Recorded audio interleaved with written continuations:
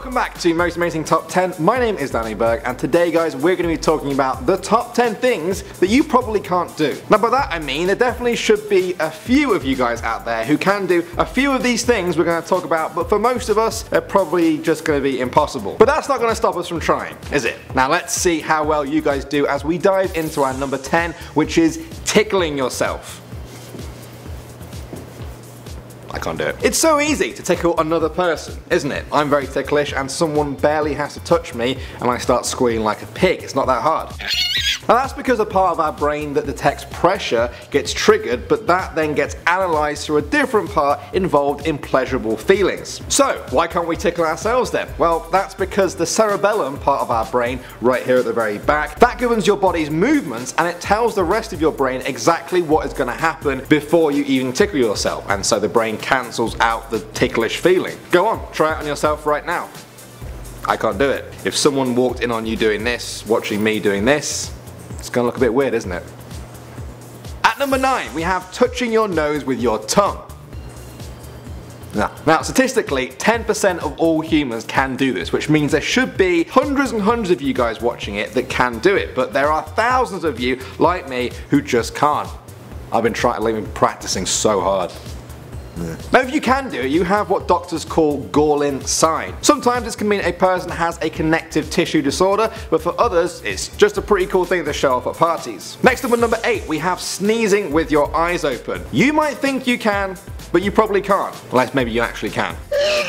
There's been this myth going around before most of us were even born that if you sneeze with your eyes open, they will come flying out, and that's the reason that our eyes automatically close. The thing is, that's just not true at all. The force that sends your sneeze flying out at 100 miles an hour doesn't even affect the eyes at all, and even if it did, your eyelids aren't going to be able to stop your eyeball flying out. The theory is that it's all a strong automatic reflex. The signal that we're about to sneeze goes from the nose to the brain and then back to the eyes, and some biologists think it happens to protect our eyes from getting all that gunk flying out of your nose into your eye. Yeah. Personally, I'm happy I can't do this. I don't want any gunk in my eye. Moving on to number 7 now. Fist in mouth.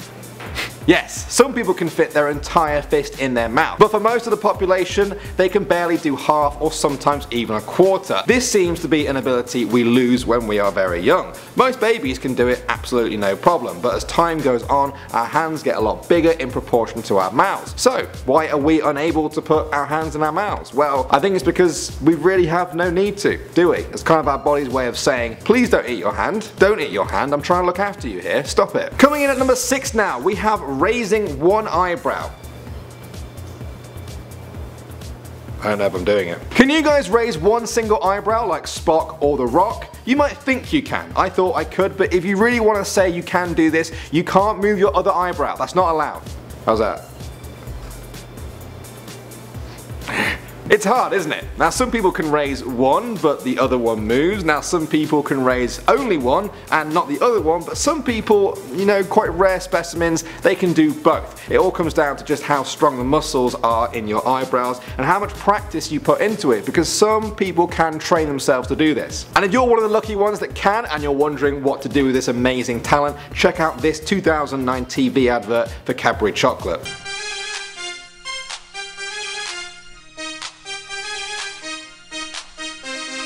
At number 5 now, we have waggle your ears. Waggle's a weird word, isn't it?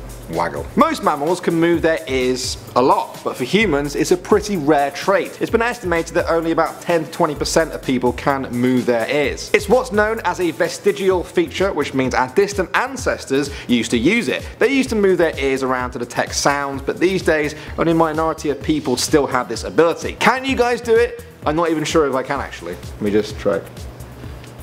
I feel like I'm just smiling. I was just smiling. Apparently I can't do it. Something felt like it was moving there, but I'm not sure it was my ear. You guys let me know. At the number 4 spot now, we have gleeking. I didn't even know this was a thing until I started making this video. Gleeking is where a person can spit by activating their salivary glands under their tongue to shoot out a burst of saliva. Yeah, it's disgusting, I know, but it's also something that most people can't do. Now unlike some things on this list that are 100% genetic, it seems that you can learn to gleek if you really want want to. Some gleekers have even provided detailed drawings to help the masses learn how to gleek. But yeah, guys, please don't do this in public. Spitting is still pretty gross, even if it is a gleek. I went my whole life not saying the word gleek, and I just said it about 7 times. Next up at number 3, we have licking your elbow. It is impossible for most people to lick their own elbow. And one study found that when you tell people they can't lick their own elbow, they will immediately try to lick their own elbow. Be honest, guys. Did you just try? You just tried, didn't you? Not even close. For most people, the combined length of their neck and their tongue is always going to be about 2 inches shorter than the length of their forearm. But despite some claims, it is not impossible though. Apparently the Guinness Book of World Records gets about 5 claims a day from people who say they can lick their own elbow. Maybe some of you guys can do it. Now the reason those people can do it is because they normally have abnormally flexible muscles in their arms, or insanely long tongues, or maybe short forearms. I have none of those, which is why I'm not gonna do this. That's so sad. Now my arm hurts. Coming in at number 2, the paralysed finger. Take your hand, fold up your middle finger so that your hand is resting on top of the table like this. Now lift up your thumb. Absolutely fine, right? Okay, now try your index finger. All good? Now try your little finger. That one should be absolutely fine. And now lift up your ring finger. I said lift up your ring finger. Go on. What's the matter?